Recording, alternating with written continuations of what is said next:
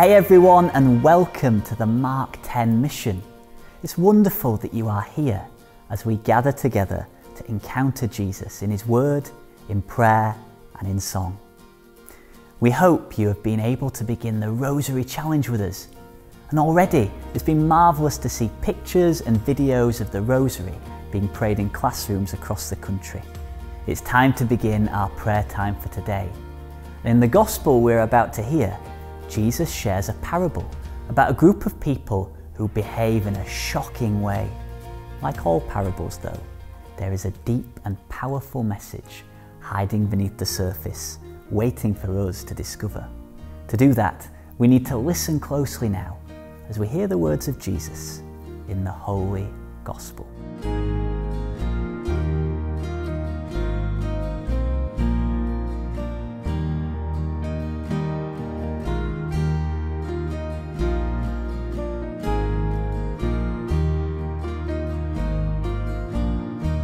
The Lord be with you, and with your spirit. A reading from the Holy Gospel according to Matthew. Glory to you, O Lord.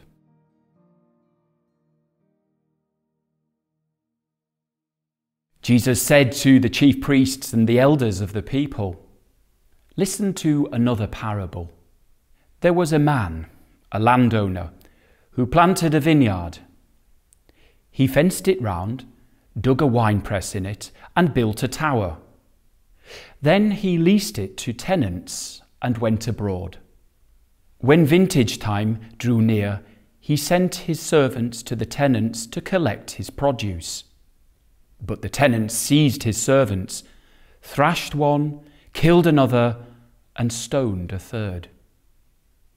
Next, he sent some more servants, this time a larger number, and they dealt with them in the same way.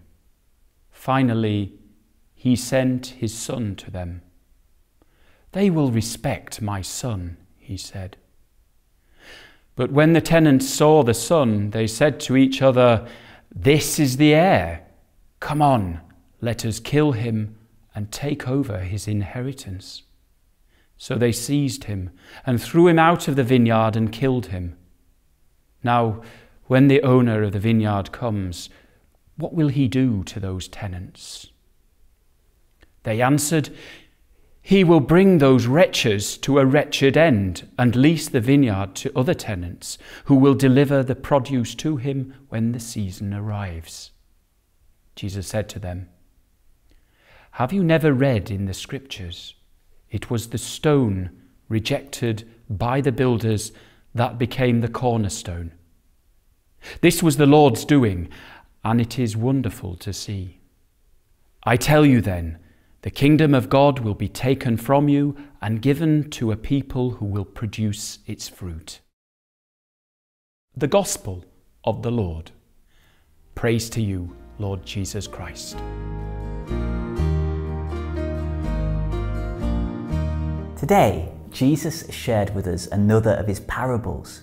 As we've said many times before, Jesus taught using parables because through them, the deep mysteries of God can be revealed to us.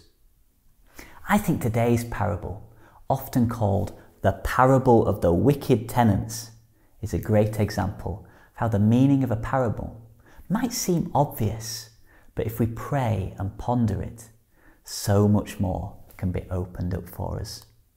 Let me explain. On the surface, this parable is a metaphor for what happened to Jesus when he was condemned to death and crucified. We know that the Jewish leaders were jealous of Jesus when he came. Just like the wicked tenants in the parable who seized the landowner's son, threw him out of the vineyard and killed him, the chief priests arrested Jesus in the garden, took him to Pontius Pilate, and the Son of God was crucified. Some people may say that this passage is just Jesus saying, prophesying what will happen to him. But I think there's more.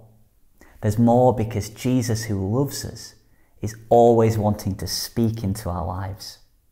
This parable holds many deeper meanings. Perhaps this is one. The vineyard created by the landowner could point us towards our own lives, which have been created by God, our Heavenly Father. The Father, like the landowner sending his Son, gives us his Son, Jesus, to be close to us every moment in our lives. Every day, Jesus comes towards us with his love, like the sun approaching the vineyard. Each day, we have a choice. Do we let him into our hearts? Perhaps, like the wicked tenants, there are things in our lives that stop us from welcoming Jesus, things that block out his love and keep him at a distance or throw him out altogether. The beautiful truth is that Jesus never stops coming to meet us. In the Gospel, Jesus compares himself to a cornerstone. A cornerstone is the stone laid first by the builders when constructing a wall or a house. The cornerstone is the foundation which holds everything together. I wonder, why is Jesus the cornerstone? Jesus can be the foundation for our lives. When we say yes and welcome him into our hearts, we build our lives on his love. Jesus is so strong and is with us in every joy and every difficulty of our lives. There's a beautiful poem that I'd love to share with you. It's been a favourite in schools for many years, and it's a favourite of mine too. It's called Footprints in the Sand. It goes like this. One night I dreamed a dream as I was walking along the beach with Jesus. Across the dark sky flashed scenes from my life.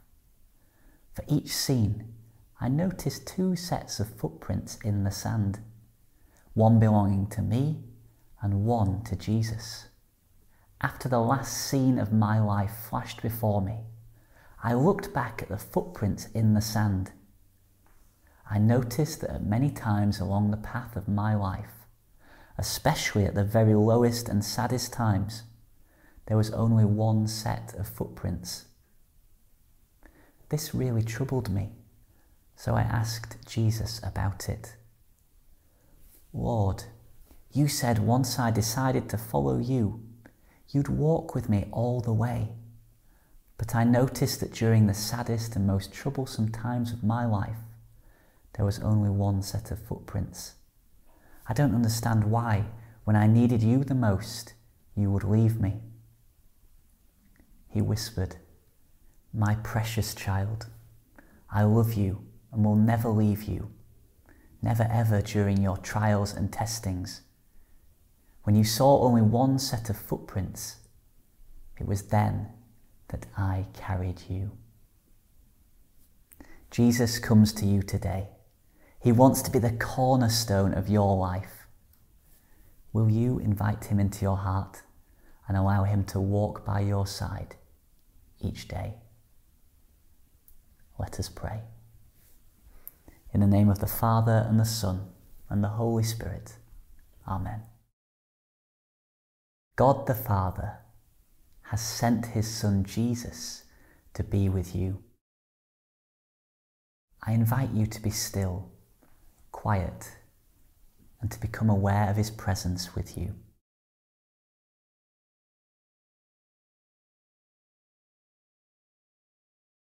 Jesus is always moving towards you. His presence is all around you and within you. As you sit in his presence, open your heart and be filled with his love.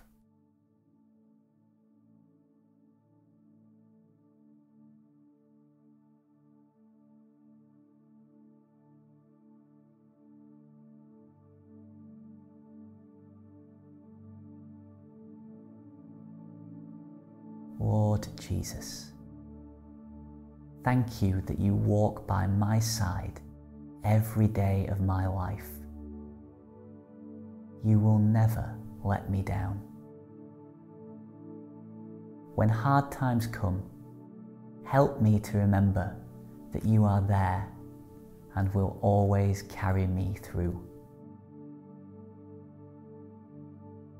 Glory be to the Father, and to the Son, and to the Holy Spirit, as it was in the beginning, is now, and ever shall be, world without end. Amen. My hope is built on nothing less than Jesus' blood and righteousness.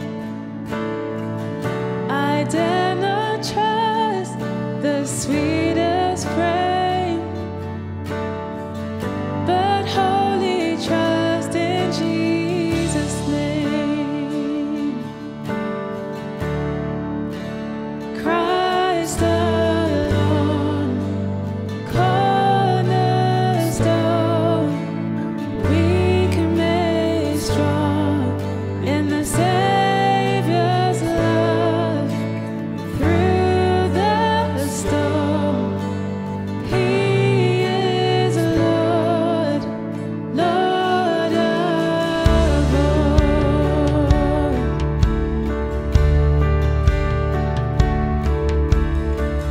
When darkness seems to hide His face, I rest on His unchanging grace. In every high and stormy gale,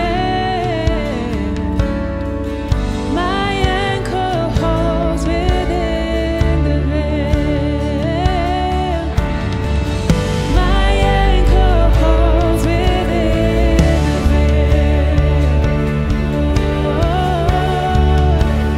Christ alone, cornerstone, we can make strong in the Savior's love.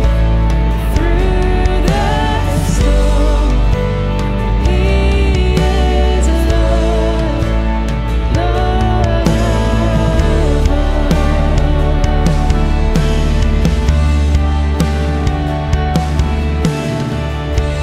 He shall come with trumpet sound. Oh, may I then in Him be found, dressed in His righteousness alone. Faultless I stand before the throne.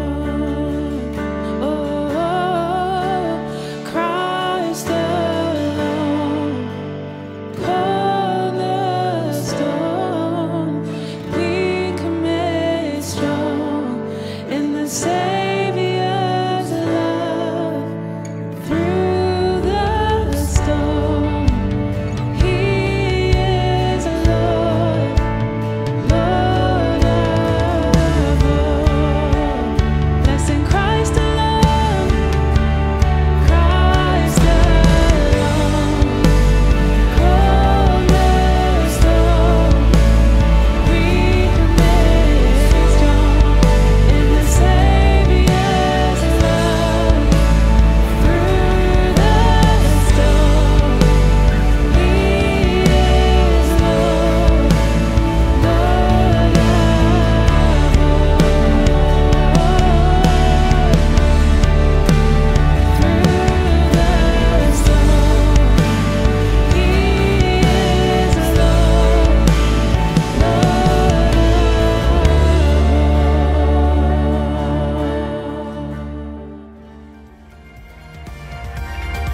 Your Mark 10 mission this week is to slowly pray about this parable. Think about whether the doors of your heart are open to Jesus. Do you welcome Him in or throw Him out? The truth is, there have been times when we've each closed the door to Jesus, but He's still ready and waiting for us. As you sit quietly, try to become fully aware of His presence near to you, and in your own words, invite Him to come into your heart. So Jesus is the cornerstone, the strong one who celebrates with us when we are happy and carries us through in difficult times. We hope this week, as you pray the Rosary, you can draw close to Jesus and give him permission to be the stone which you build your life upon. He loves you so much and is at your side each and every moment of your day. We will see you again next week. In the meantime, we'll be praying for you. And don't forget to pray for us too. See you later, everyone.